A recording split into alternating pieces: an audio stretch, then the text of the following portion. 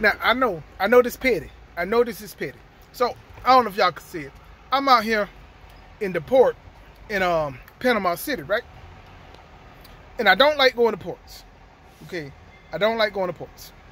I don't like going to ports because every port is different, and then everybody think that you just supposed to know everything about their port when you go to their port.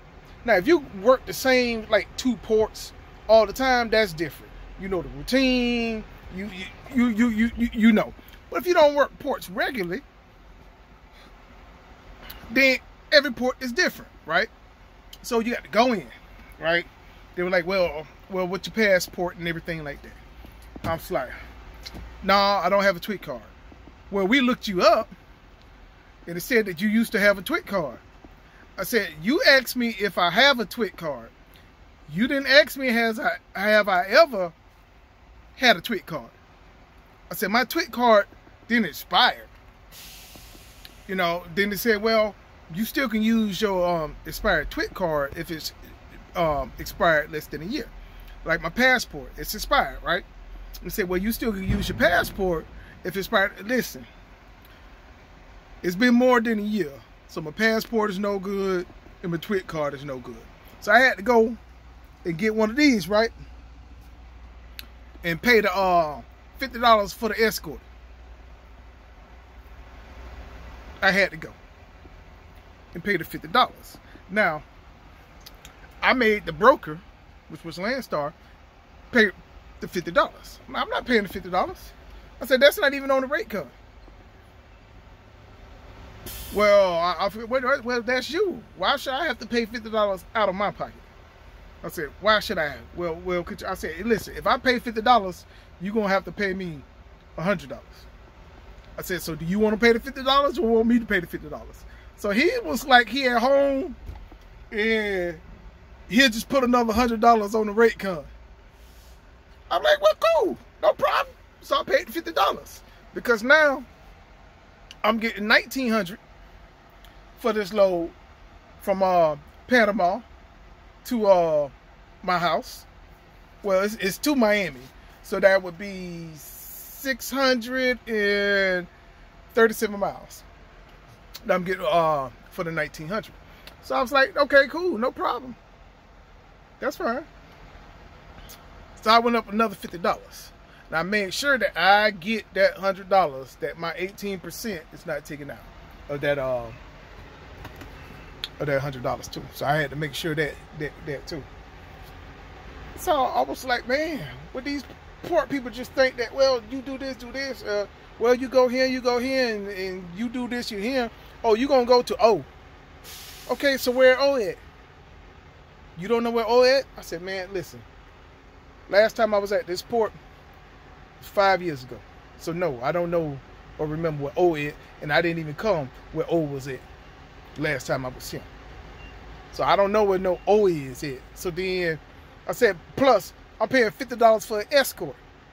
She said, yeah. So let the escort show me where O is. If I'm paying $50 for him to ride in the car for 2-3 minutes, right? I'm like, what's wrong with all these people? You paying for an escort? You want me just to go ahead and go up in there after I didn't pay you $50? No, you gonna get in the car and you gonna drive me to where I need to go. When I'm finished, you gonna drive me back out. Paying $50, man? Why? That's why I don't like coming to the ports, man. Then you always got to sit. Then you gotta wait. Then you gotta wait till the escort come. And so I'm like, man. So that's why I try not to go to ports, man. I really do. So if you ask, so why you go to ports? Well, I had a load that I took from Orlando to Pensacola, and that load paid me $1,400. So I had to get a load coming back home so I could be home for Thanksgiving from Panama. Right? So I'm headed back down south, and now that's paying me $1,900 to go to Miami.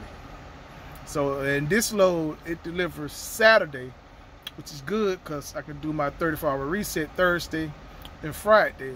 And Saturday I deliver in Miami, and then I pick up in St. Petersburg, Florida on Saturday to go to Cincinnati, Ohio for a Monday morning delivery. And because it's Saturday and it's after Thanksgiving, yeah, you do get pretty decent rates out of Florida. So I'm getting $1.87 a mile, maybe $1.88. One of them, $1.88 or $1.87 a mile. I'm taking that up to Cincinnati. So I couldn't, you know, cry and complain about that. You know, so that was pretty good. You know, it's like $1,700. It's 912 miles, 950 miles coming out of Florida. So you do catch a break every now and then on these Florida loads during the holidays, because it's not that many trucks down here and loads still need to go. So because loads still need to go and there's not that many trucks, well, there you go. You get better rates, but then you still want to get out. So I wanted to start my week out up there in the market that I've been running, which is Ohio, Illinois, Indiana, and Pennsylvania, because it's better paying loads up there. So I'm getting a load going back up there so I can start off on Monday, and then I'm going to be up there until it's time for me to come home for Christmas. And I'm just going to be running those particular markets up there for a while. So that's why I was kind of happy with this, so I can have, you know, Thanksgiving off, all day Friday off, and then I can leave out the house Saturday morning about 6 o'clock to handle all my business, spend Thanksgiving, and put up the Christmas tree with my daughter, because she's been asking about putting up the Christmas tree and things like that, and start decorating the yard and stuff like that. So spend some daddy-daughter time, you know, all the type of good stuff. Man, but these ports, man, for y'all people who work the ports, bless you. Bless you. Y'all have the patience, and I salute you. I really do. To do this day in, day out, every day, even if you're doing it every other day. And just going through all this stuff with the ports and everything like that. And then the lady wanted to search my truck, right? She like, do you have any weapons? Because, you know, we don't allow any firearms or anything like that inside the port. So yeah, man, come on, search.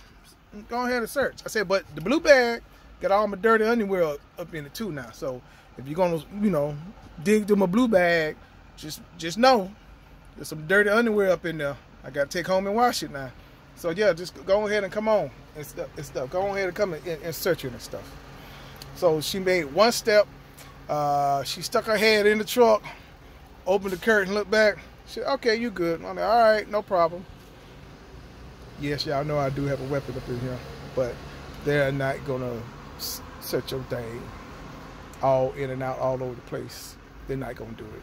And then once I saw I was going to the port, I got a secret location inside my truck for places that you can't not carry weapons to. That is very, very, very hard to find. Very hard to find. I mean, that's one thing I like about this Cascadia, man. It got some spots up in here. Pretty good, man. Pretty good. But anyway, hey, y'all have a nice Thanksgiving. Yeah, my little rant about the port. You know, it's not really a rant. It's just why I don't like going to ports. I mean, it's just really why I don't like going to ports. And they just think that you're supposed to know. It's just like other places. They act like you're just supposed to know. They don't tell you nothing. You go there and they're like, okay, do this, go here. Well, where is that at? Is it to the left?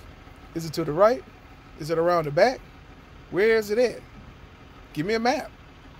If you give me a map, at least I can follow the map. You know what I'm saying? Some of these places, man, just act like you're just supposed to know everything.